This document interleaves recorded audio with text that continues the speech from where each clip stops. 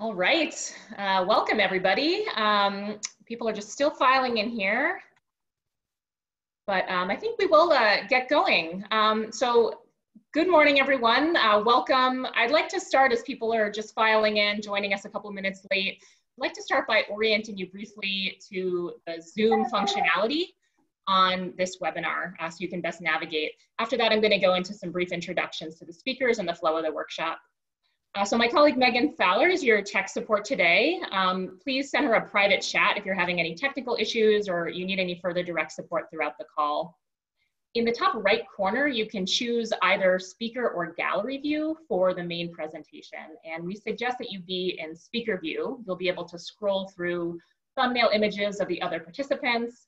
And for the breakout groups, the gallery view is a really nice way to see everybody in your smaller group on one screen. The mute button, we're keeping everyone muted for the main presentation, but you'll have the opportunity to chat with other folks during the breakout groups a little bit later on. We encourage everyone to turn on their video for networking purposes if you're comfortable with that. And the participants button allows you to view a list of the other participants on the call. The chat button there, the one that looks like a little thought bubble, is really important. The moderators will be sharing links and information with the group in the chat. So to view that, click it, a sidebar is going to pop up, and you can also use the chat box to pose any questions or comments you have throughout the presentation. And we're going to do our very best to get to everyone's questions during the Q&A section of the agenda. Notice the drop down there. It allows you to chat to everyone or privately to an individual. The main presentation is being recorded and will be made available on AFT's website, along with the resource handout with resources that today's speakers will have mentioned, and the breakout groups will not be recorded.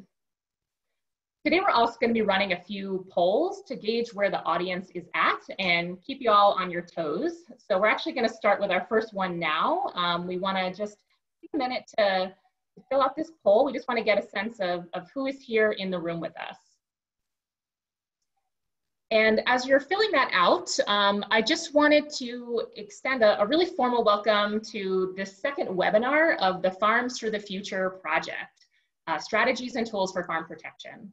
My name is Jamie Pottern, and I'm the New England Program Manager at American Farmland Trust, and I'll be your MC for the next 90 minutes. So looking at these poll results here, let's see. Stop and share results. Y'all see that? Okay, so interesting. We've got about half of you are nonprofit service providers, which is pretty interesting. About a third land trust volunteer staff, handful of municipal volunteers, regional planners, state agency staff, and others. So really interesting mix of folks, and you know, really glad to have so many different voices here on the call today. So a little bit more about the workshop series briefly. This series was created through the partnership and truly incredible efforts of the following people and organizations. My colleague Megan Fowler and myself at American Farmland Trust, Steph Morningstar at the Northeast Farmers of Color Land Trust, Meg Quinn at Maine Farmland Trust, Jeremy Lugee at the Southeast Land Trust of New Hampshire, and Nancy Everhart at the Vermont Housing and Conservation Board. And this project has been generously funded by Jane's Trust. So we are joined today by some really wonderful guest speakers, some true champions in the field of agriculture and land protection in our region. Adam Bishop, Maine Farmland Trust Farm Protection Program Director. He's not on the call today, but presented a really great video we're going to share with you. Steph Morningstar from the Northeast Farmers of Color Land Trust. She's the Executive Director. Nancy Everhart, who I mentioned, is VHCB's Agricultural Director. And Donald Campbell is Vermont Land Trust Regional Director for Southern Vermont.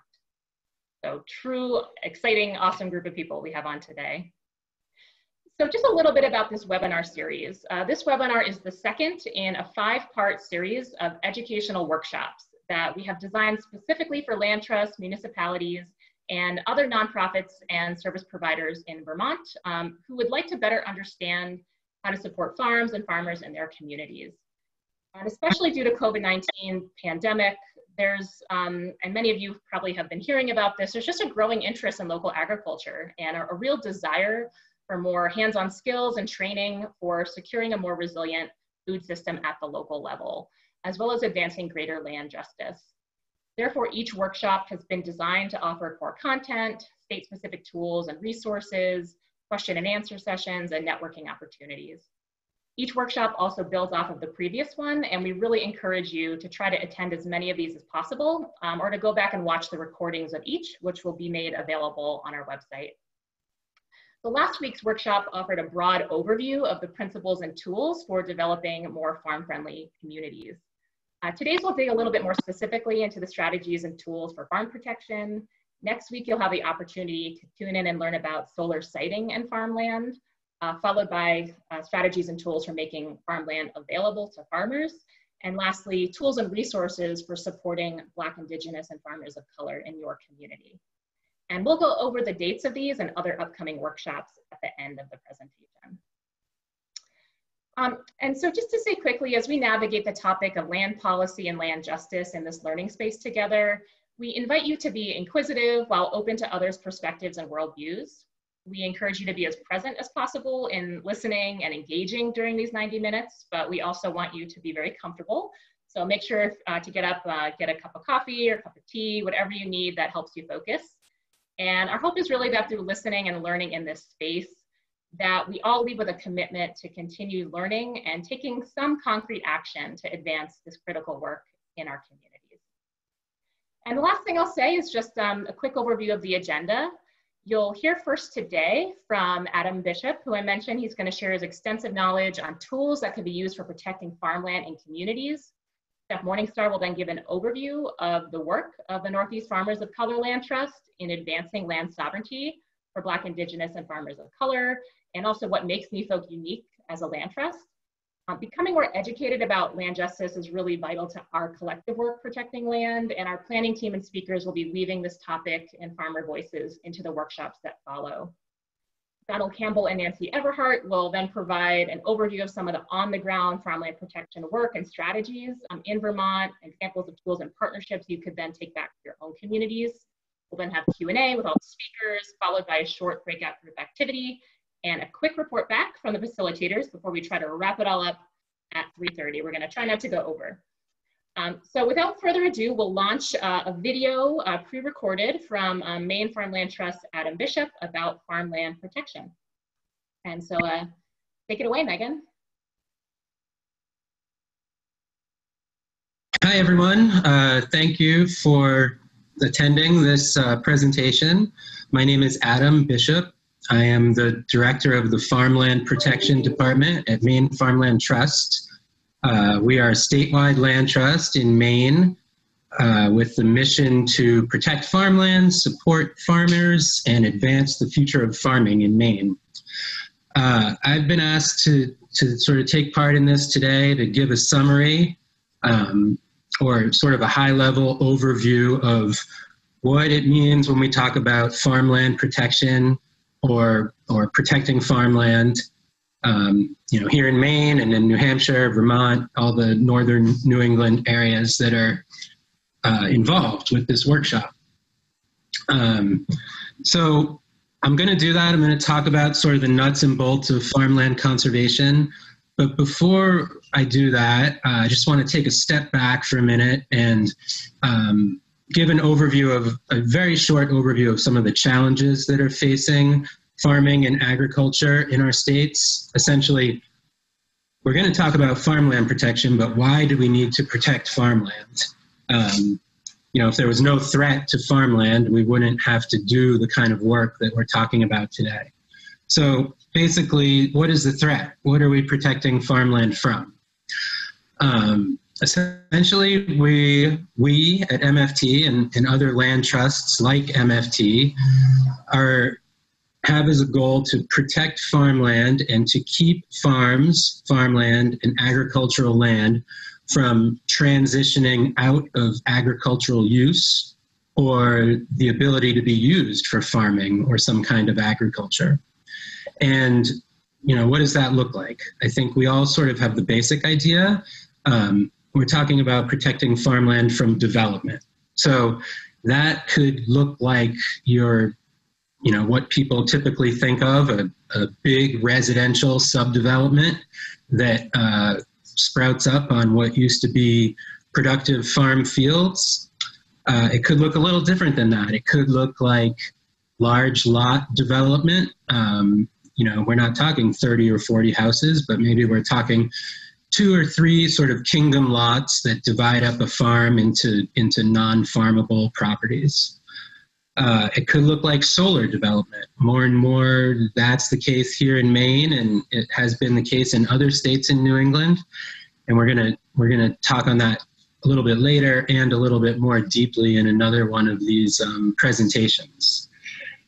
Or it could just look like transition of a property from a farmer to a non-farmer who's not really developing it or dividing it, but just taking it out of use as an agricultural property. So all those things are what organizations like Maine Farmland Trust and other land trusts are talking about when we talk about farmland protection or protecting farming. We're trying to stop those scenarios. And when is it most likely that, when's the danger point really is sort of one thing that we often think about. And the real danger point is when a property is transitioning in ownership. So it's either transitioning in ownership within a family from generation to generation, or it's transferring, from owner to owner outside of a family. But anytime a property is undergoing that kind of transition in ownership is when it's the most vulnerable to move from farmland or active farming status out of agricultural use entirely into some kind of non-agricultural development. So what our organization and other organizations are trying to do is step in and make sure that when those transitions happen, there is something that is protecting the farm from being taken out of agricultural use and changed into some sort of developed property. So that's the threat. And I'm sure all of you, some of you have witnessed this in your own communities and in your own states. Farms that were productive at one time now not being productive, maybe being productive in terms of growing houses or solar panels or something like that. Next, we're going to move into that's what it means when we talk about farmland protection, or that's what we're trying to protect farms from. What does it mean when we say farmland protection? So, and what are some basic tools that are typically used to protect farms? So when we say farmland protection, what we're talking about in this context is legally protecting or legally using a legal tool to prevent someone from having the right to develop a property, generally speaking. There's lots of tools that land trusts use to protect properties and to protect farms. For example, a land trust could buy a farm and own it and intend on owning it for a long period of time and not developing it and leasing it to farmers. And that's a model that's out there, and that's a model that works. But by and large, the majority, the vast majority of farmland conservation in New England and in the United States is done through the use of a tool called a conservation easement. A conservation easement is a legal document that essentially places a certain set of restrictions on what a landowner can or can't do on their property. It's a document that gets recorded in the registry of deeds or in the land records of any particular state. It lasts forever. And essentially, when a landowner agrees to encumber their property with a conservation easement, they're giving up certain rights of development that they may have prior to the conservation easement. So we in the land trust community, I as a representative of MFT, meet with a lot of landowners all the time and try to talk them through the concept of a conservation easement, which is a really complex document. The ones that MFT uses generally run about 25, 27 pages long. And that's a real lot for anybody to digest when you're trying to give a 30,000-foot summary of what's going on with a conservation easement. But I try to hit on 4 main ideas. When you protect a property with a conservation easement, or let me step back to say, there's a lot of different kinds of conservation easements out there. And there's a lot of different kinds of land trusts out there. So there's land trusts and conservation easements where the goal is to protect a property from ever being developed in any way and keep it in a completely natural state. Not allow anything to happen there, essentially protect it as wilderness. The types of conservation easements that we're talking about today that MFT uses, or other agricultural focused land trusts in other states, generally we refer to them as agricultural conservation easements. And these are sort of the exact opposite of an easement that is requiring everything to sort of stay as is. We want them to be as flexible as possible to allow for a landowner to do what they need to do on their property and have it be a viable farm while sort of taking away the possibility for non-agricultural development. So the 4 main ideas that I generally tend to hit on are, number 1, the conservation easement. An agricultural conservation easement is going to limit the ability of a property to be divided in the future. Perhaps eliminate the possibility of it to be divided, or maybe allow for limited division, such as into 2 farms instead of 1 farm, but generally prohibit the kind of division that would lead to residential or commercial development. The second main idea is the land trust works with the farmer to designate certain parts of the property where buildings, agricultural buildings, are permitted to exist, to be developed, to be enlarged, to be replaced, and as much as possible to site those buildings in such a way that we're not taking away from the farm's viability by, say, plopping them right in the middle of all the best fields. The third main idea is that the property's fields are required to be kept open as fields. It takes a lot of work to turn woodland into productive farm fields, and the existence of those fields is part of what we're trying to protect through the conservation easement. So the easement is going to prohibit or going to require the landowner to keep the fields maintained as fields, either through mowing, haying, grazing, cultivating, any of those sorts of practices.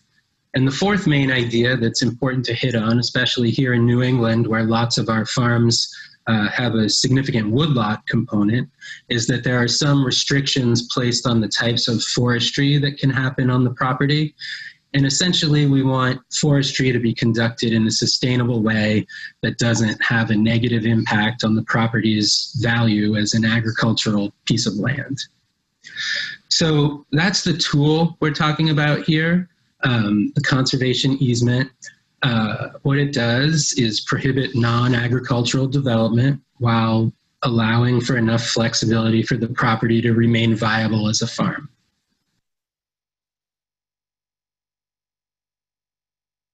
The next part of this is, why would any landowner want to do this? Why would any landowner want to give up the rights that they have on their farm to develop it in any way that they desire, and, deal with a land trust that, part of doing a conservation easement is the land trust has the requirement to oversee what's going on at the farm and make sure the landowner is abiding by the restrictions of the conservation easement.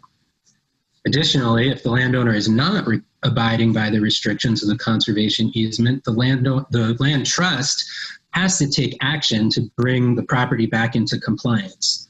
So that's just to say that these things have teeth. They're real restrictions. There's no ignoring them. They last forever. And they've held up in court time after time. So, why would a landowner want to enter into this type of relationship? Well, the first thing is to sort of look at it in an altruistic way and just say there's landowners out there that want to protect their property as a farm forever, want to have some assurance that after they're gone from the property, the farm is going to remain. It's not going to be developed by their children or by the next landowner. And they enter into these agreements sort of out of goodwill. And that's how a lot of farmland conservation in New England has been done. And what that's called is donating the conservation easement. A landowner agrees to restrict the property in this way, and they don't receive anything for it in terms of compensation. So here it's sort of important to stop and sort of examine something because what does it mean in terms of what does it mean when we say a conservation easement has value? You think about a property, say a property that's worth $400,000. It's a big farm, it's got infrastructure, and that's sort of what the fair market value would be. Then you encumber it with a conservation easement, or you put these restrictions on the property that say you can't divide it, you can't develop it, you can only build in these areas, and so on. It's probably not worth $400,000 anymore. Now it comes with all these restrictions, as well as the land trust, whose responsibility is to enforce the restrictions. And say, in this case, that $400,000 property is now only worth $300,000. The difference between the value of the property as unencumbered by any restrictions and the value of it with the restrictions in place, in this case, is the difference between $400,000 and $300,000. That difference is the value of the conservation easement, or $100,000. We were talking about how people decide. We've done a lot of donated conservation easements. And in that case, you're making a donation of the easement to a land trust, and you are giving them something of value, the conservation easement. If you're giving that away without being compensated for it, you can get some tax benefits. It's the same as if you give money to any nonprofit. You're giving a donation, and you can realize some income tax benefits. But more and more in Maine, and I know in other states in New England as well, the vast majority of our agricultural land protection work is done now through the purchase of conservation easements. So that is when a land trust enters into a deal with a farmer or landowner and says, we are going to pay you X amount of dollars. In exchange, you will sell us the conservation easement on the property. We will receive the easement and be responsible for holding it and enforcing it over time. And in exchange for that, the landowner gets compensated a certain amount of money, which in the case of farming works out especially well, because as we all know, farming oftentimes happens on really thin margins, and a big influx of capital can be really useful to invest in the farm, to invest in animals or equipment, pay down debt, perhaps purchase additional land, perhaps get some equity out of the property that allows a landowner to retire and pass the farm on to their children instead of selling it on the open real estate market. So much of the land protection work that we do in terms of farmland protection happens through this type of compensation for the sale of a conservation easement.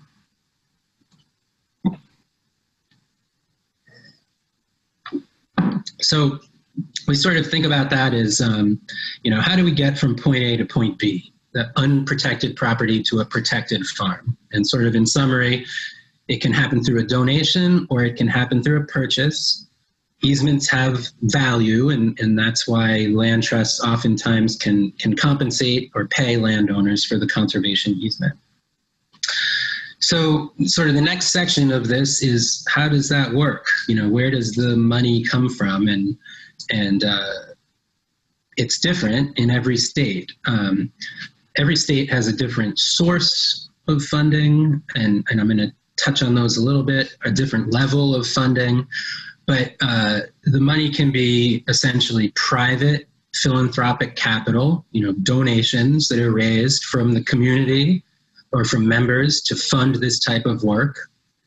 Or it can be done with public money. That's through federal or state grant programs that exist to provide funding for this type of agricultural conservation work. Or it can be done through a combination of both of those things.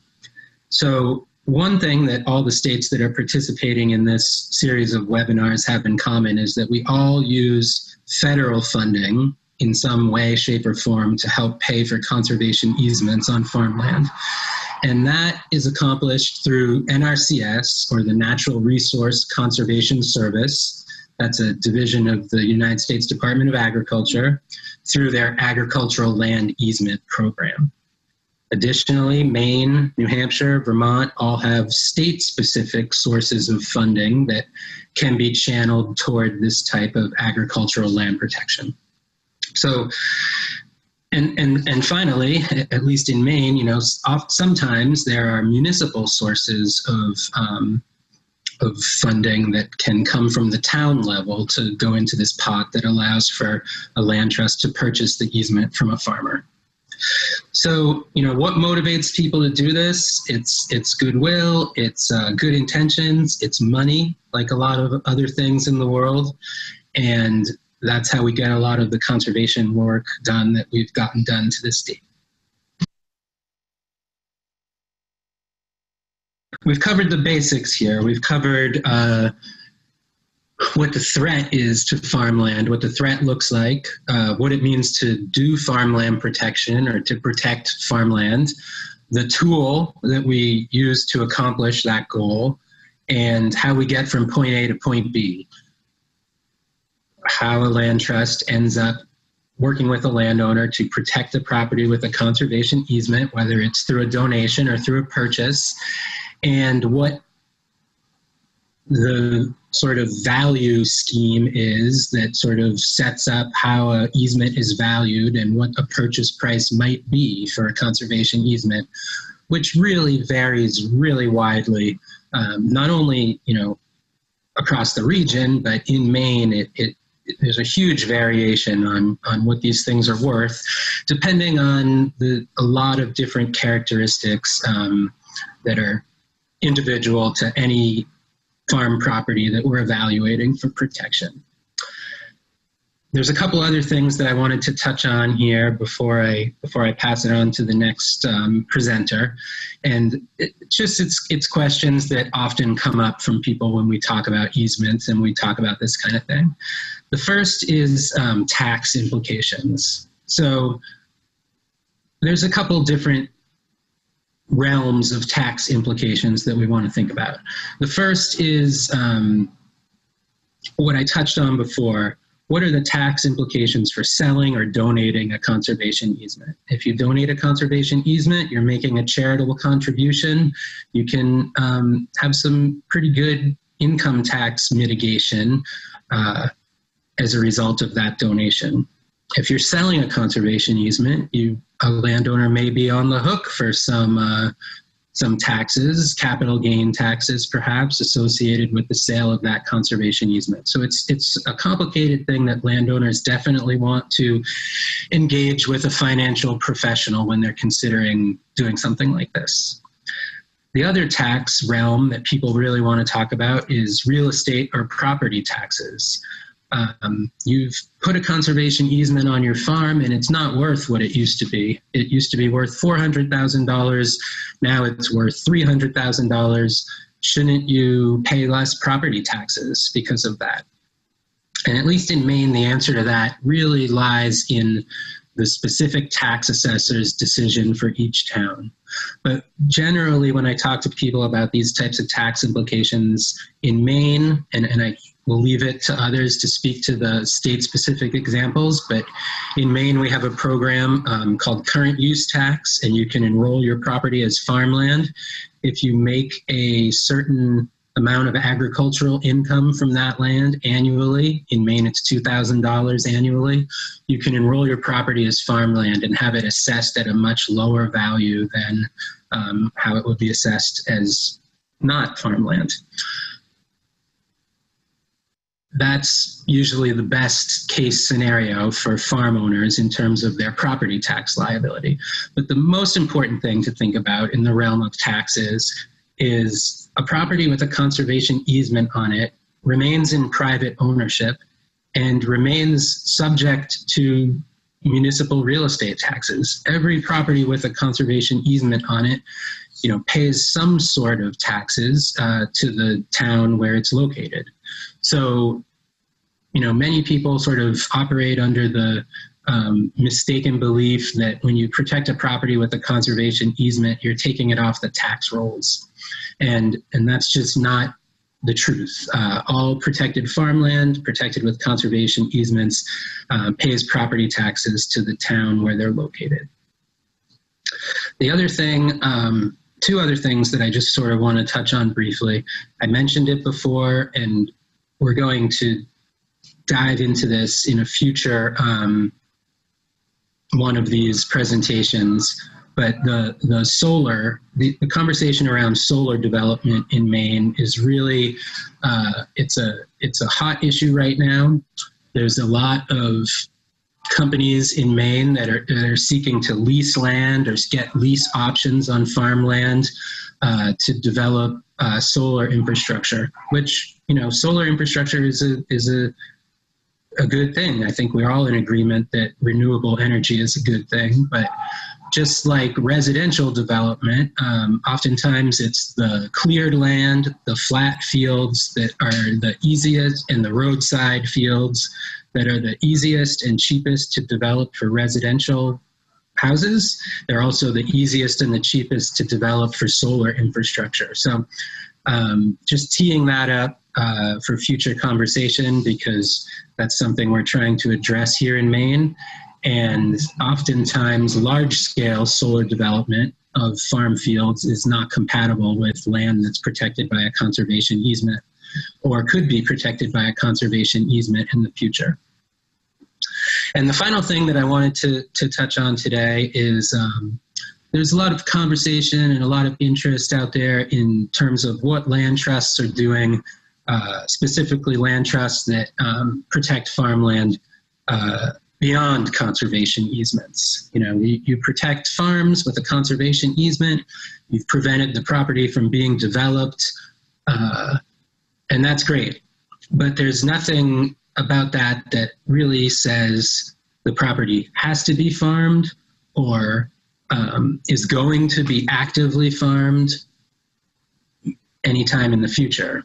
And there's certainly nothing about it that says a farm business that's located there is going to be viable. So that's why I think, Maine Farmland Trust and other agricultural land trusts are really trying to incorporate farm viability programming into our work to not only protect the farmland, but also provide some resources for farmers to have viable businesses in the future.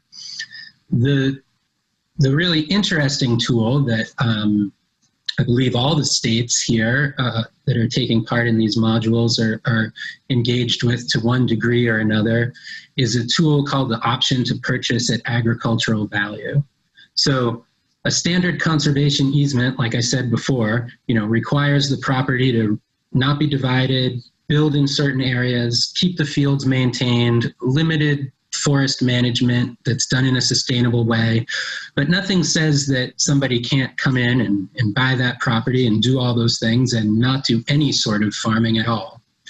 So I'm not going to get into the details of it, and I hope that some of the state-specific presenters will talk a little bit about the option to purchase at agricultural value, but that's a tool that different states in different amounts are working into their conservation easements that essentially requires the property to transition from owner to owner in the future as an active farm or to a farmer and not be sold out of agriculture completely.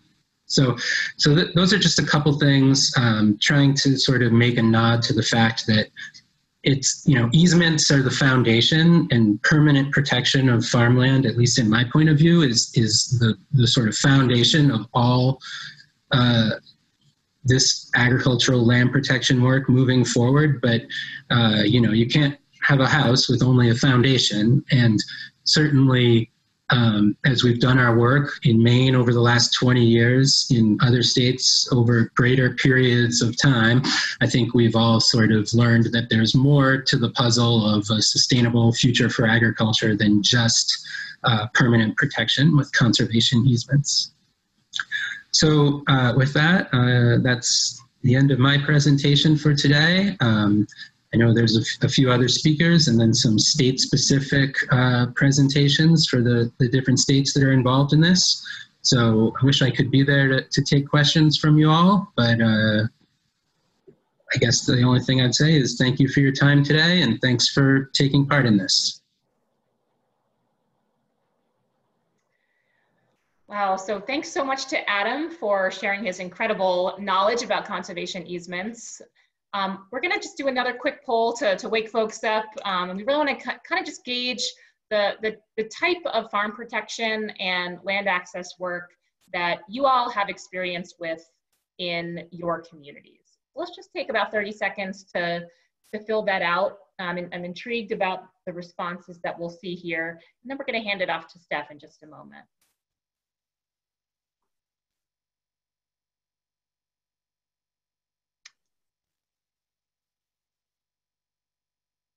Right.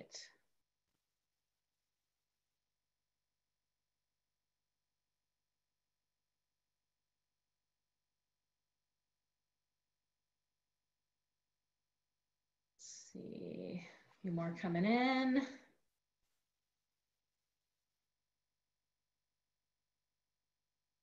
Okay, I'm going to end the poll here. I'm going to share the results. So that's super interesting. Looks like most of you have protected a farm with a conservation easement. That's really great. Y'all don't need to be here. No, but that some of you have provided, about a third of you provided access to land through a farmer, through sale or lease. That's great. Some of you have undertaken projects to address affordability and equity. Really thrilled to hear that, as well as a significant number who's provided access to land for beginning new entry or Black, Indigenous, or people of color farmers, and a number of those who said other. So that's really great to hear, just to get a pulse of what many of you have done here in Vermont.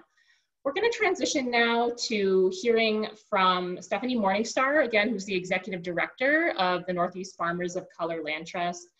She's going to be talking a little bit about NEFOC Land Trust and what makes it unique as a land trust, and some of the powerful work that they are doing here in the Northeast and beyond.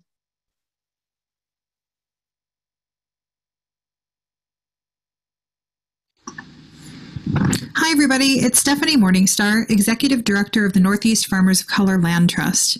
We're here today to give you a brief overview of our organization, what sets us apart from other land trusts, and how we're working together in a collaborative way to build a racially just and regenerative regional food system in the Northeast. The Northeast Farmers of Color Network basically created the Northeast Farmers of Color Land Trust. So you're seeing here some folks from our August 2019 Skillshare gathering. The Northeast Farmers of Color Land Trust started its work advancing land access for BIPOC farmers in January 2019, emerging from the Northeast Farmers of Color Network. The Northeast Farmers of Color Network is an informal alliance of Black, Latinx, Indigenous, and Asian farmers making our lives on land in New England and upstate New York. There are 21 founding member farms who began the NEFOC network, and the members have grown to over 350 as of today's date. The NEFOC network was built to serve three purposes. First, to break the isolation of being a farmer of color in the Northeast by building relationships of mutual respect and joy, the foundation of all other movement work. Second, we're built to share skills, resources, and time with one another through mutual aid, to build collaborative projects and initiatives. One of the things that we've done recently is we built a BIPOC Farmers COVID Skillshare series that emerged during the COVID pandemic. The third is to coordinate our policy demands and to catalyze reparations for Black, Indigenous, POC farmers and land stewards. The NEFOC network identified that the number one barrier to feeding our communities healthy, fresh food is access to land. The NEFOC Land Trust was envisioned by the NEFOC network members, served the will of the network members as a direct response to this barrier, and secured funding to hire a coordinator to manifest a land trust. The Norfolk Land Trust is distinct in that it is a separate entity working to pave the way for equitable land access for BIPOC farmers, land stewards, and earthworkers in the Northeast region. The Norfolk Land Trust will continue to serve the Norfolk Network members who will directly benefit from the land access work we're doing and building in the Northeast region as well as nationally. Our vision as a land trust is to advance land sovereignty in the Northeast region through permanent and secure land tenure for Indigenous, Black, Latinx, and Asian farmers and land stewards who will use the land in a sacred manner that honors our ancestors' dreams for sustainable farming, human habitat, ceremony, native ecosystem restoration, and cultural preservation. We're unique for quite a few reasons, but the first would be our for us, by us, and nothing about us without us sort of foundation. So everything that we do is led by and for Indigenous, Black, Latinx, and Asian BIPOC folks. We have an interesting hybrid model that we share, which is the development of a community land trust as well as a conservation land trust. That focuses on the development of farmland preservation, Black land loss, Indigenous land theft. We're creating common spaces and allowing for permanent, secure, and inheritable land tenure and cooperative business models. The Conservation Land Trust enables conservation and restoration of native species ecosystems, culturally significant lands held in a sacred and culturally congruent manner, and we are advancing personhood goals and policy. All of these two things combined, this hybrid model, are meant to basically affect health, wealth, and joy. So we're looking at building healthy, permanently accessible land, healthy communities, growing our own foods and medicines, a joyful honoring of our cultural lifeways, native species ecosystems in balance, a new economic system that reclaims, builds, and shares wealth. We're looking at drawing down carbon, building thriving soil, and creation of respecting creation or respecting nature as a living being. So some of our unique approach is that we're really deeply rooted in systems change and emergent strategy. Everything that we do is based on taking a look at where's the root cause. So a lot of the root cause of the lack of land access for us certainly comes to forward is systemic racism. We are, again, BIPOC specific. We're also 100% BIPOC led. We have a deep relationship with building relationship with Indigenous communities through our Indigenous consultation process. Again, we're a hybrid land trust that is building common spaces as well as incorporating conservation practices. We really found a lot of the work that we do on land-based wealth redistribution. We're also trying to create a carbon drawdown in the Northeast through our land holdings, and we really appreciate and draw on the vision of decentralized leadership within this structure. So really looking at global Indigenous approaches to leadership and governance.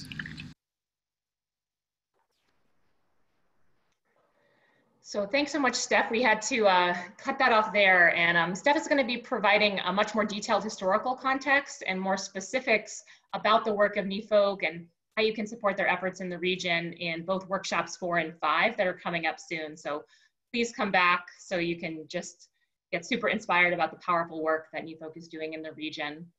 But I'd like to hand it off now to Nancy Everhart and Donald Campbell to dig into some Vermont specific tools, resources, and examples of farmland protection efforts in Vermont. Great, thanks, Jamie. And thanks, Donald, for joining me in this. And I think Megan is gonna put up our slides. I think that's the last one. And Donald and I are gonna do a little bit of tag teaming. I'm gonna start off and then pass it off to him, and then I will wrap up. So I think our assignment really is, we heard a great overview from Adam from Maine Farmland Trust, and much of what he said, of course, totally applies to Vermont, but now we're going to drill down a little bit to how do things work in our state. You know, where are we at now? What tool? A little bit more about the tools we use, and I'm hoping, you know, Jamie had mentioned before, there is a chat function, so if particular questions come up while Donald and I are talking, please put things in the chat because we'd love to have some good Q&A. So a little context. Again, I'm Nancy Everhart. I know some of you, but certainly not all. I'm the Ag Director at the Vermont Housing and Conservation Board, and we're sort of the centralized source of state funding for farm easements in Vermont. And we work really closely with a lot of different federal partners, private partners, towns and others, and we'll talk a bit more about that. But it's a very much a team approach. And we've been really successful in Vermont. If you joined us last week, you heard from Julia Friedgood at AFT. Vermont ranks really high in the work we've done nationally, and we're proud of that, but it doesn't mean that there isn't a lot more that we can do and things we can improve on. So there's a few statistics here for you to look at. These are just ones that VHEB has funded. So the work that Vermont Land Trust or other land trusts have done with private funding isn't reflected in this, but we've got a lot to be proud of. We've protected, a lot of our good soils in the state, but there's a lot more to be done. And we do use the option to purchase ag value now, and Donald will talk a bit more about this later on every deal we do in Vermont. So a lot of a high percentage of our projects include that. We started using that in 2003. And I'll try to sprinkle in some examples as we go, though I know we don't have a lot of time. This farmer, if you don't know her, is Lisa McDougall of Mighty Food Farm, and a great example of the kind of projects we work on together. She had been renting land for 10 years, built up an awesome CSA in Pownell, but didn't have secure tenure, and working with Donald and the Vermont Land Trust, found a farm to purchase in Shaftesbury and was able to move her business there. And so the next slide. So quickly, we do have policies and guidelines that are all available on our website, vhcb.org. We're looking, as Adam emphasized, we're not protecting open space. We're protecting actively working farmland. So that is a key criteria. It has to be an active operation. We look at the soils using the NRCS maps. Are they prime or statewide agricultural soils? We look at the location. We have been really focused on adding to blocks of conserved farmland around the state. In some cases, though, it may be equally important to protect like the one remaining farm in a hill town that doesn't have many farms left. So it can mean we can look at that from different aspects. We look at the infrastructure. Is it sufficient for the current operation? And we look at management, both the resource management, and we'll talk a bit more about that. We're very focused and work closely with some of our partners at the Ag Agency and NRCS on those projects and bringing additional resources in terms of dollars if the management is lacking. We really want to help farms and lift up the environmental stewardship. And we're also looking at sort of management of the operation and other tools we can offer through, for instance, our viability program on that and business planning. So we're looking at it holistically. Next slide. And so just in Vermont, generally a project will start with a land trust. It could be with someone like Donald or someone from the Vermont Land Trust or Upper Valley Land Trust, two of our key farm protection partners. It could be with one of you, someone from a conservation district or a town. Just having that first conversation with a landowner to make them aware that this could be a possibility and connecting them with someone from a land trust. We have a pre-application committee that meets 3 times a year. In fact, we're meeting in a couple days that kind of takes a first look at projects to see if they meet our minimum eligibility criteria. Those pre-apps are brought to us by land trust generally. And then if they do meet that threshold, VHEB will help pay for an appraisal of the property. Adam explained how that works. Everything we do is based on appraisal. If the landowner likes that appraised value and is interested in moving forward, they'll work with someone from the land trust to negotiate a purchase and sales contract and a draft easement, and the land trust will submit a funding application to VHCB. And when our board, which meets several times a year, commits funding, we're really committing a combination of our state funding and the federal funding. In Vermont, the federal funding is a crucial source of money for us, and we've sort of have a centralized approach to that. It wouldn't have to be that way, but VHEB has historically been the only entity that's applied for the federal funding. Certainly our land trust partners could apply directly, but we've found it collectively more efficient to work together on an application and then be able to combine those resources when farms come to VHEB for funding. And a key criteria for us also, and our board of our quasi-state agency, is farms have to be in good standing with our water quality regulations, the required ag practices, RAPs. So we'll do the next slide. And so I've mentioned most of these partners, so I'm not going to repeat them, but just want to emphasize it's a critical, team approach, and we work with many valued partners. When we fund a project at VHB, we co-hold the easement, but we don't have the capacity to be the primary steward of the easement. Adam explained that's a serious responsibility to make sure the easement is upheld. So we have agreements with our two key land trust partners, Vermont Land Trust and Upper Valley Land Trust, and they are the primary stewards of all the easements for farms that we fund in the state. And again, as we're working to conserve a farm, we're often also working with business planners or UVM extension people from conservation districts to really provide a team of people to help that operation get the resources it may need to expand, diversify, address a manure management issue or whatever it may be. We're investing in these farms and we want them to be successful. Next slide. And yeah, just to reiterate, NRCS is a really key partner, and basically every farm we do in Vermont is conserved with federal money. So it's crucial, and with federal money comes also some requirements and effort at meeting those. But it's a great partner. Next slide. And this, yeah, I think Donald, this is where you take it away. Well, thank you, Nancy. Vermont farm easements take a lot of different forms, but one of the interesting things was to look at some of the feedback from other sessions, and there was a great number of individuals that said something like, would like to see more flexibility in the easements, or would like to see easements that could be different. And I think one of the things about easements is that they have been carefully crafted over the years to really be durable over the course of perpetuity. And as a result, they're not that flexible. And as if that wasn't inflexible enough, we then have a number of minimum deed terms that come down from NRCS that really make it very clear what the easement needs to look like. So I think it's fair to say that we use a template easement that very rarely changes as we move through farmland conservation, for better or for worse, and that has implications downstream.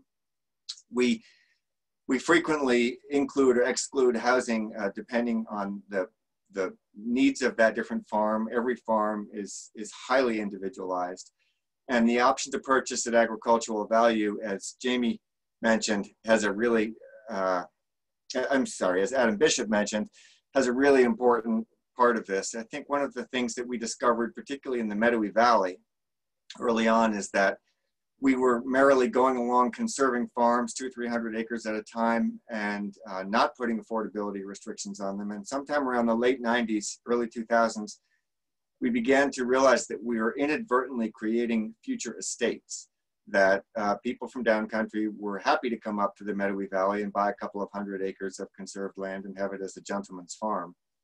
And that became very blatant to us when a conserved farm sold for first $900,000 and then $1.2 million for a conserved farm. So we decided that we had to do something very serious, and that was about the time I started at the Land Trust. Since 2002, every easement that I've worked on has had this affordability mechanism in it that keeps farms affordable for the next farm buyer. It also drives a lot more value in the conservation easement. We've recently, fairly recently, within the past decade, really worked to do a lot more with riparian buffers and ecological sites. We've worked very closely with the state to drill down on some of the natural heritage things. So I'd ask maybe to go to the next slide. And it's maybe knowing that 31% of you are land trust staff and another 50% work for nonprofits, I'm going to figure I can talk at the 200 level here and we can share the dirty little secret. But really, we could conserve every farm in the region and still not save farming. It's not really going to be about whether we conserve all the farms. It's going to be about whether we conserve the farms and work to keep farming going. This notion of conservation as being a holding action, I think, is the way we need to think about it. Conservation keeps things from getting worse, but we need to keep doing the other hard work to make sure that farms are viable, to make sure that markets are strong, to make sure that people know what the impacts of eating healthful food are, and that all those pieces kind of come together. One of the interesting pieces I noticed in the pre-work, looking at who's on here, I don't know you, Zachary, but I noticed that you had commented that you wanted to find out more about beyond conservation, and I think that's a really interesting notion for land trusts at this point, as we've gotten used to using a conservation tool, but we recognize that that tool itself is not going to save farming. So I'll talk about that in just a second. But of these 7 items, for those of you, okay, 80% of us work for land trusts and nonprofits on this call, but I'll bet a large number of you are either some form of municipal officer, maybe planning commission or select board. And so about half of these elements really affect directly what you could do in your community, what towns can do to support and promote farmland protection. Maybe half of these have to do with what we could do to conserve more land, and the other half really have more to do with how we promote farming as a business and how we keep farming strong. So the one tweener might be current use. You know, I really think that all municipalities should be encouraging people to go into current use because it's practice for conservation. If you can't handle being in current use, you certainly can't handle a perpetual easement. But it also leads to really good management of land. And now that it's, at least in Vermont, now that it's been structured so that it doesn't really impact local taxes, a very small hit to the municipal side, it's a really good program to encourage people in. A lot of people that come to land conservation go to current use first. Zoning is really important. I'm a planning wonk myself, and I love the zoning side of things, but at least 3 things communities should be seriously considering if they want to promote agriculture. You know, this notion of PRDs, or kind of clustered growth, the idea that you could have zoning density by putting a number of houses in a small area and then protecting a larger area. So rather than having a 100-acre farm broken into 10-acre lots, you might have 10 acres that was highly impacted and 90 acres that got conserved as a result of that. And that kind of flexibility in zoning is important. Growth zones are critical. We pay really close attention to where communities want to see growth and where they don't. If a community has a high density zoning, we will go directly to the municipality and say, look, should this land be conserved? And quite often they'll say no. Another one that Adam mentioned very briefly, and we've been through here in Bennington, I'm on the select board, Act 74 to do with the solar siting. If you want the substantial deference piece that from the PUC, you really need to come up with a preferred solar siting map. And if a community has a solar siting map, the land trust can pay attention to that and can work around areas that a community has specifically designated as ideal for solar infrastructure, 3-phase power, access to 3-phase power, and not obtrusive and other things. Town plan is obviously critical because a lot of it sets the priorities. We go to town plans on every single project and certainly drive zoning. And having a conservation fund is something that many communities have opted to do. It quite often makes a project just that much easier if you have a little bit of money that you can use to leverage federal or state money. On the farm business side of it, the business promotion is critical. Food aggregation centers, education is completely critical because we need not only to build consumers, but to build the next generation of farmers. Farmers markets are a great example, but we also have a number of other examples. We've got a regenerative food network kind of coming online here in the southern part of the state that's really got a lot of people excited because it's focusing on aggregation and distribution, making markets, creating markets, making farming more profitable. But sort of an aside, that the COVID's really encouraged us to look a little bit beyond our traditional tools. And as I mentioned, easements are really permanent and kind of inflexible for a reason. They're meant to be that very, very serious holding action. But what happens before and after an easement is kind of the interesting part of the new thinking that's coming on. And so this involves trying to figure out how we foment business planning, in many cases life coaching for people, creative financing and ownership structures, markets and distribution, as I've mentioned, education for both supporting farmers and consumers. Very recently, the Vermont Land Trust got involved in an emergency assistance for COVID, you know, in terms of giving direct grants through emergency assistance to farmers. And carbon sequestration certainly needs to be on that list. There are opportunities for farmers and landowners, but if we don't address climate change, we've lost the big game.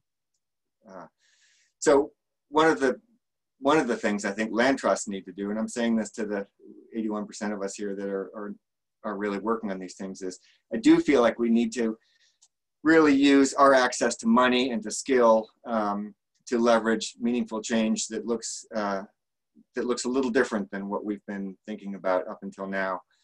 A very brief example is a $9,000 grant that we were able to direct towards a potential community kitchen effort in Dorset. That led to farm gatherings over the course of this past winter. All the farmers in the Meadowy Valley began getting together and talking about what they needed in terms of making their farm businesses viable. Then COVID hit. And Liz Ruffa, who was going to be on this call, but she's not on this call, she works for Merck Forest, and she and a number of other people in Dorset pulled together essentially a curated CSA from the people that had been part of this farm network, and began pulling together food that the community bought robustly. So they had fantastic markets through this curated CSA in that area, at a time when they were unable to sell their specialty products to most other markets. So, you know, sort of a small example of trying to think a little bit out of the box. Very difficult for a nonprofit with a specific mission. And I'm not advocating for all land trusts to bail on land conservation and start doing economic development. But I think if we don't think about this bigger picture of farm viability, then we may end up, it may be a Pyrrhic victory. We may end up conserving a lot of farms, but not saving farming. So that's my summary of what towns can do. There's a lot more we could say about that, but I'll turn it back to you, Nancy. Yeah, maybe a question for Jamie. I know we're about out of time. Do we have time to look quick? Yeah, so we had a few examples. This is one I chose because it represents an opportunity when a small local land trust raised money privately and also got a town contribution to help conserve a farm, which really helps us at VHB. It leverages the federal money. And we have many examples of helping new families get on the land. We have tools. We can come back to an already conserved farm and maybe fund retroactively an option. Here's a farm we just closed last week. Interestingly, Jamie, I think this got one of the AFT mini grants. You know, we're getting new farmers on the land, which is really exciting. And it's a part of a rural community economic development too. So, and again, our crucial business planning partners through our program and others are a big part of this, and all the other partners. So I know we're kind of out of time for the other examples, but there's lots more we could say, lots of great successes. I know, I think Craig Privet's on here, so I do want to mention one of the pictures there was that Upper Valley Land Trust project we did, the Hodge Farm. I don't know if you noticed that a couple slides back. So anyway, I will stop there. Because I think we're about to go to breakouts. Is that right? Well, we have Q&A first. So yes. I hate to cut out these great examples because they're some of the real good stuff, but you know, we'll make these publicly available on our website right after, but I don't want to miss out on the Q&A because there are some really great questions. And I'd like to, I guess the first question I'd like to send over to Steph Morningstar, which is, how can land trusts and towns best partner with the Northeast Farmers of Color Land Trust? And how can we as land trusts and towns be better allies? Yeah, thanks for asking. We get this question all the time. And the first thing that we can share is that we get a lot of requests for partnering on different projects and looking for technical assistance around building equity, diversity, and inclusion strategies for land trusts across the Northeast. We are happy to partner as long as you've been doing your work and you have some internal work already done on equity, diversity, and inclusion. We don't have the capacity right now to actually help with building those for you, but we are happy to partner on various different easements, transfers, lots of different things, different projects that will help farmers of color access land. As you know, 99.2% of the farmland in the Northeast is owned by white folks. So we're trying to just get a couple more percentage points on that to make some space for our farmers. So yeah, contact us if you're looking to help farmers of color gain access to land. We also have a webinar series. We're just wrapping up our final webinar for the spring summer series starting in August. I'm still stuck in COVID times in March for some reason. August 31st with Leah Penniman discussing cooperative land tenure. That's our final in this spring summer series. We're taking a bit of a break and then coming back in late October with our fall winter series. So please be sure to check that out. It's a great way to learn on the go and share with your organizations different things that you can do in order to partner with us. Let's see, we're distributing right now, probably one of the most important things that you could do is we're distributing a survey right now to the Northeast. That's a BIPOC farmer survey. And that's, we're trying to reach as many Black, Indigenous, POC farmers across the Northeast as possible. We know that they exist. There are many out there. You may or may not know who they are, but we're looking to understand their needs for land as we start to acquire land. We have a reparations page on the Northeast Farmers of Color website that you can check out, and that's a peer-to-peer mechanism for direct reparations. So that's always a great place to see who you can support. It's not meant to be an extractive list where you would contact them for inclusion in programming or anything. And then, yeah, I think just, keeping us visible, keeping in connection with us, advancing our work, cheering us on, helping offer, if you have technical assistance that you'd like to offer, we are so here for that. We are a young land trust, but we're gaining ground exponentially, and I don't intend that pun, but maybe I do. So thanks so much, Jamie. Thanks so much, Steph. You guys are just doing such incredible work, and I'm so glad that for those who didn't hear in the beginning, Steph's going to be presenting information on both the 4th and 5th webinars, so we definitely hope you'll come back for that. But to get to a couple more questions in the few more minutes that we have, one came in from Sarah Armstrong, and the question was, it's been mentioned that conservation easements can be a tool for affordability. They only work once. What tools are being developed for affordability down the line? For example, we're seeing conserved farms being listed for $600,000 to $800,000 in Chittenden County. That is what they are being appraised at. So Nancy or Donald, do you want to take that one? Sure, I can start. And I think, in Vermont, we have some farms that were conserved in the first, say, 15 years or so of our program, which may not include the option to purchase at ag value. And since then, we have included those. Even with the option to purchase at ag value, I mean, really what that tool does is it allows us to step in to a sale if it's not to a farmer or a family member of that farmer.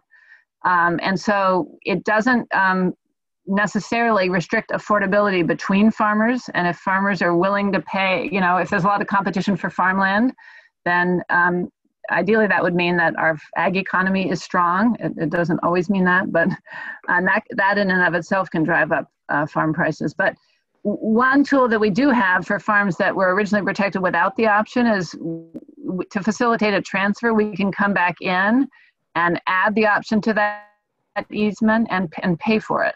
So we work on these projects. We have funding usually for 2 of those a year. That's one way we do that. And we are also working with partners, particularly Vermont Land Trust, or they're doing some of this work, not outside of VHUB, especially on older easements. We're very focused, as Donald said, on water quality protections. And there is funding sometimes to add additional restrictions to easements relating to riparian buffers or wetland protections. That also brings additional river corridor protections. That brings additional money to farmers. So there are some tools that we have. I mean, it's a great question. Great, and because we are a little low on time, there was a question in the chat from Allison Lowe about creation of farming community where new housing is clustered around conserved farmland for use of the residents. Mike Gia from Land for Good did chime in there with an interesting example. If you have any other thoughts about that, feel free to answer that in the chat, but we are gonna move on to our breakout groups because these are really fun and I don't want you all to miss out on this. So very quickly, this is how this is going to work. Please stay with us. What's going to happen is that in a few moments, we're going to all be magically transported into a new Zoom room with 4 or 5 other people. And you will have a facilitator in there who will identify themselves. And they're going to just leave you in a short sharing exercise. And the hope is really that you just get to network, get yourself off mute for a bit, and really to leave the breakout group with at least one concrete idea of what step you might take to advance farmland protection efforts in your community. Maybe something inspired you, maybe you want to go off and do some more research or follow up with some of us to advance something exciting in your community. So stay tuned, we're going to hop in these rooms and then we're going to come back and wrap up after that. So we'll see you all back in about 10 minutes or so. It's going to be a quick breakout. All right, Megan, send us off.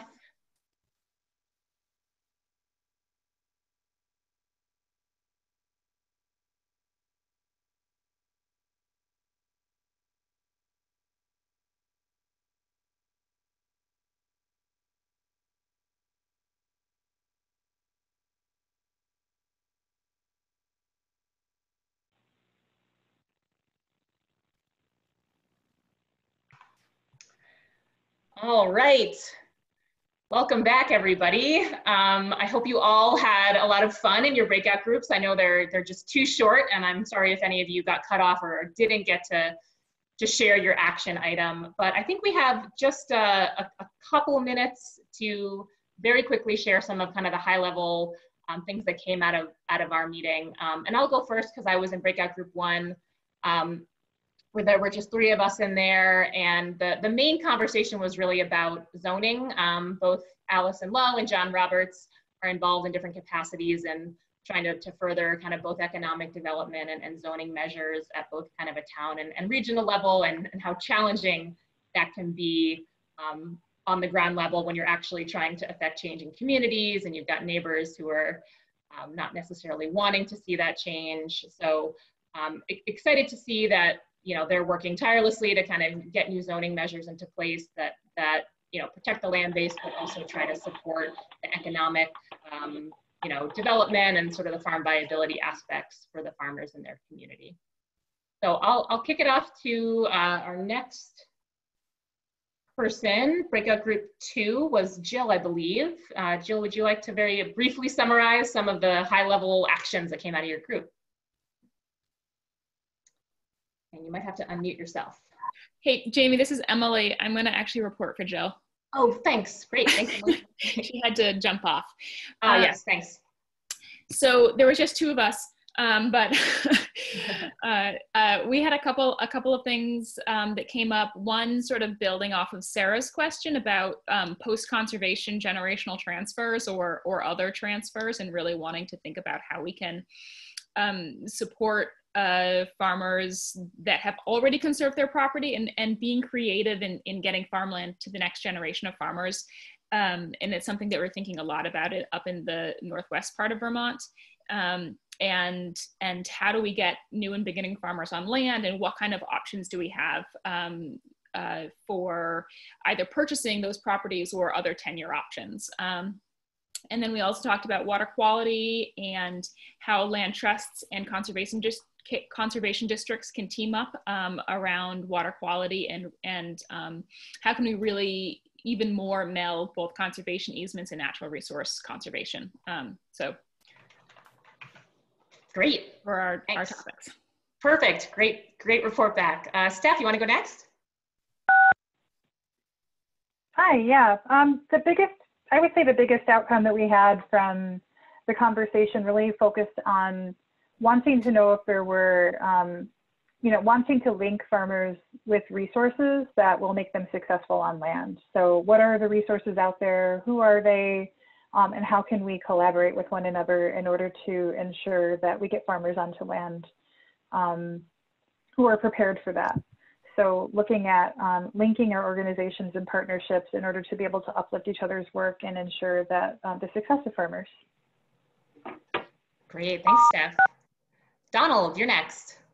Thanks. We had a number of things that we talked about, including taxes and all sorts of other things. But we had Mary Ellen Franklin from one of the last 2 farmers in Guilford, and then Liz from Waterbury Center and me from Bennington. And one of the things that we all agreed on, and I think VHCB does a pretty good job of this, is that it may sound counterintuitive, but we really should be putting a premium on the sort of last couple farms in a region. In other words, just because there's hundreds of farms in the Champlain Valley doesn't mean that we should overlook the last 2 farms in Guilford, for example. You know, that each community needs some farms, both from a cultural point of view, from a food security point of view, and just from a sense of self point of view. So I think, again, VHCB, Nancy, you guys do a great job with this, but this idea of really putting a premium on those last farms, not a penalty for, you know, well, that's not a viable farm neighborhood or something like that. Great. Thanks, Donald, so much for that. Nancy, you're up next. Yeah, there were 3 of us, Mikey and myself and Lauren. And again, building off Sarah's good question, Mike had a very concrete suggestion really to VHCB, which is we should look at raising our cap on the retroactive options that we fund, because sometimes it's less than the appraised value, and also putting more money into that. And that's a sort of a bigger funding question, but that was like a practical response to what more can we do for the farms that we've protected that don't have the option as part of them already. So we talked some about that as a resource. And we also talked, and Lauren is looking to move into Vermont, we talked about, you know, what's the best way to start when you're talking with farmers in a community who are nearing retirement age, and about what their options might be, and kind of where to start that conversation, how it's helpful to start by understanding what their goals and needs are, and then figuring out how best to connect them to, again, we have a lot of resources in our state, many of which I'm sort of seeing and looking at here with all of you. So yeah, we had a great conversation. Great, thanks, Nancy. And last but not least, Willa. Hi, I was with Craig and Sabina. We had a great conversation. Interesting talking about, from Sabina's perspective, working at or volunteering with the Jericho Underhill Land Trust, and it's a group that's doing a really great job, and she was saying that she knows all of the resources and tools that are available, but finding some way to really put them to work. So is there a way to find a mentor that could sit down with you and review the zoning regulations, or looking at the prime ag soils map and really picking out the key places to start for a group that's just getting started themselves in their community, because there's just so much, so many tools and so many resources to use. Great, thanks, Willa. So I know we're just a couple minutes over time. I'm going to take literally 1 minute to wrap us up. So please do stay with us if you can. So just here on this slide, this is a reminder about the 3 remaining workshops in this Farm for the Future series coming up over the next month. We encourage you to register soon if you haven't yet. Space is filling up. We also want to just give a very special thanks to today's presenters, Adam, Steph, Nancy, and Donald, for sharing their wisdom with us. I'm sure they'd be happy to receive any follow-up questions from any of you, so please don't hesitate to reach out to them. Next, I just want to ask for a favor from all of you. We will be sending you an email after this presentation today, but I'm also going to paste a link right here in the chat right now, which is just a link to a quick survey. We're hoping you'll just take 5 minutes or less to fill it out. It'll help us improve the workshop, as well as to better follow up with you in the future about any further resources that you may need. So just to thank you in advance for taking the time to do that. So if you want to click on the link, that'll have it open in your browser so it doesn't disappear. But again, we will be emailing that to you as well, probably in a day or so. And then lastly, on our last slide here, we just want to wrap up by saying thanks again for being here with us today. It was super whirlwind, but I hope you are feeling inspired, that you got lots of great information. Feel free to follow up with me or any of the speakers with any questions. We very much hope to see you next week at the solar siting and farmland workshop. And this recording will be sent around to you, as well as be made available on AFT's website. So again, thank you all so much. We hope you have a really great day, and best of luck. Stay safe out there. Bye. Thank you. Thanks, Jamie.